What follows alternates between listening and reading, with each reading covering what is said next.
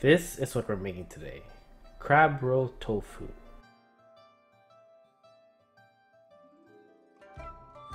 This is Mr. Krabby's little brother, Mr. Krabby.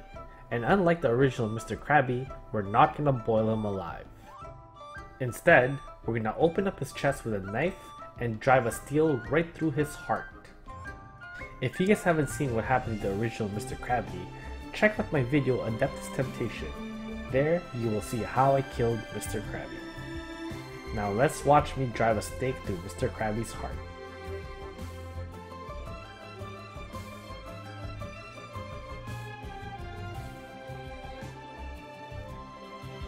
And now Mr. Krabby's dead.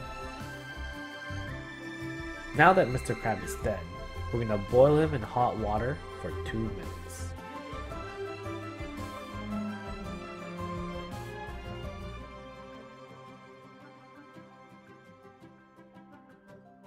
After 2 minutes, we're gonna take Mr. Krabby out and put him into an ice bath. This will stop the cooking process.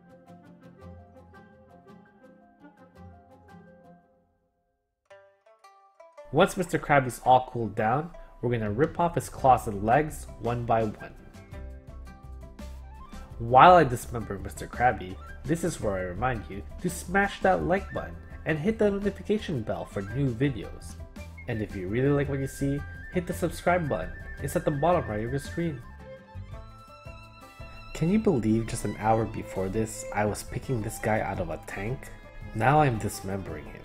Just the thought of it makes me seem so savage.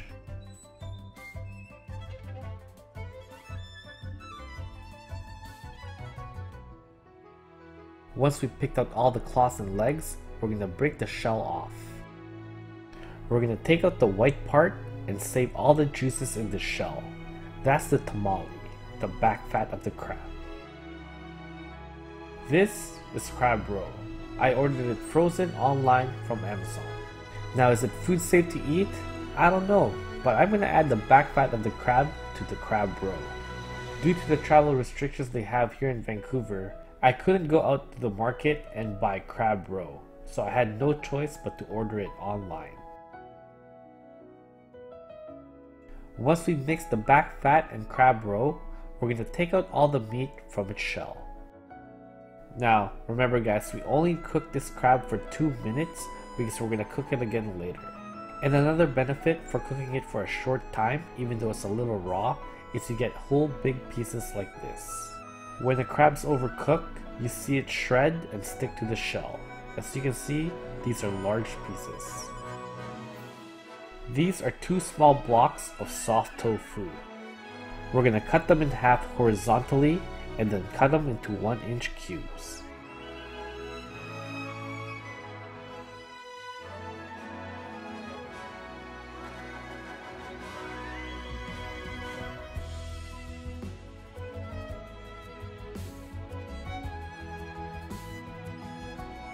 Once our tofu's all cut up, we're gonna throw it in simmering salt water. I put a 1/4 cup of salt into 2 liters of water. The reason why we're simmering this tofu is first to season it with the salted water, and also by simmering this tofu for 2 minutes, it'll help us hold its shape.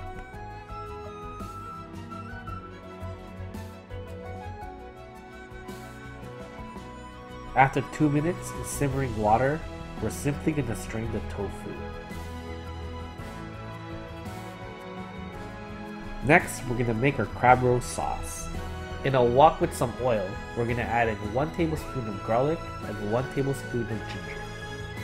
We're gonna saute it for 30 seconds and then add in our crab roe and tamale mix. We're gonna mix and simmer this for about 2 minutes. Once our sauce is reduced, we're going to add in 2 tablespoons of rice wine vinegar and 1 tablespoon of sesame oil. We're going to give this a quick mix and then add in 1 cup of water. After adding the water, we're going to bring the mixture to a boil and then add in half a cup of cornstarch slurry. Then at the same time, we're also going to add in our crab meat. We're going to give this a mix, bring it to a boil to activate the slurry, and once our sauce is thickened up, we're gonna season it with salt and white pepper to taste. Once we've seasoned our sauce to our liking, we're gonna add in our tofu, give it a mix, and now let's get ready to plate.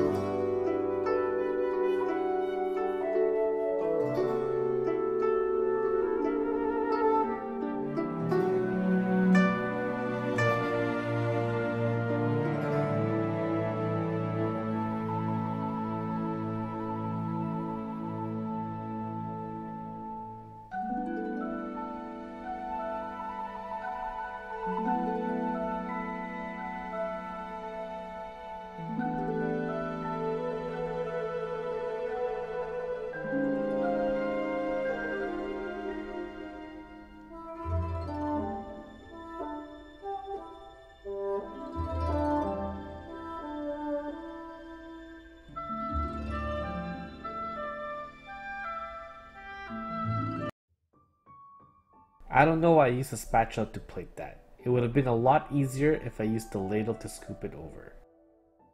Anyways, it's time to eat this. And of course guys, we have to eat this with rice. Take a look at that whole crab meat. This is gonna be good. First thing I'm gonna say is that this is very crabby.